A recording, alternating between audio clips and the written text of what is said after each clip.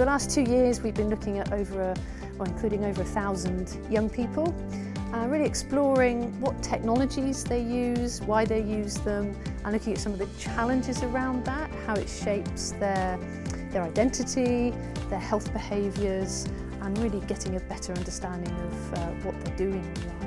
That young people want connection, they don't just want to use technology. I think that a really pressing issue for me is how we develop peer mentors and how we can utilise young people alongside a professional workforce and digital technology, because for me it's about a mixed model.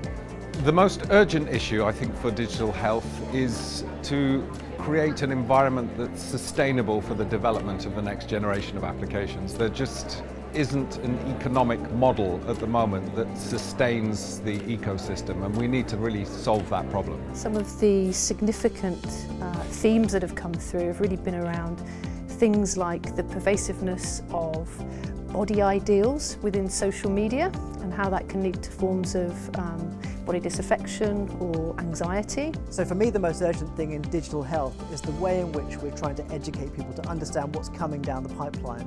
We have a huge gap in digital health literacy at the moment, which means people don't quite understand how to work with these new platforms, but also how to fit them into their everyday lives. We're looking at dealing with mental health issues through digital resources. I think what's really important is to find new ways, perhaps using digital tools, to prevent mental health problems from developing in the first instance.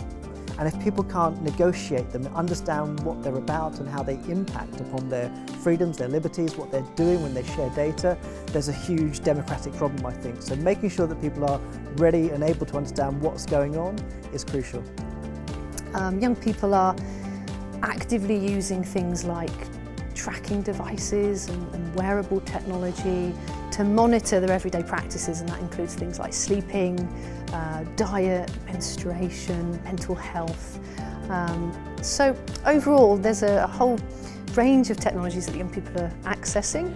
Having all this technology and not having human connection is a big issue, and so I think how we want to integrate those things is really the next big thing.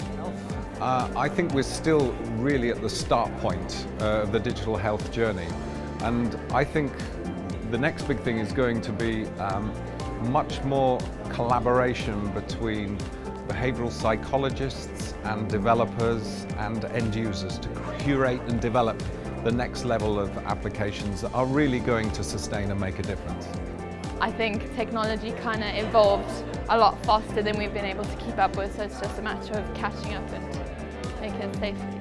I think the project's legacy will be continued conversations across multiple groups that have a role to play around the future design and development of digital health technologies. So there's lots more to do, lots more to understand, but I think we've started that process of mapping out key milestones and raising, I think, some critical agendas for future conversation.